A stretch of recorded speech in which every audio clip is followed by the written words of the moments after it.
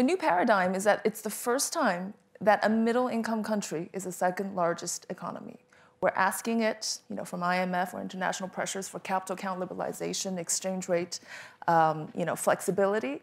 What that does is that we are not prepared for the volatility that China will bring to the world economy if it does open up.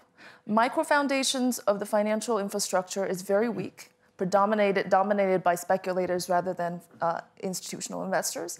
So we need to think about this dilemma. We want it to open up. It has a massive amount of saving, connect with the rest of the world for investment, and yet it's going to introduce so much extra volatility typical of a developing country. Yeah. And the world is not prepared for that yet. And I think that is the #1 challenge that we need to think about, because that is the financial story written today.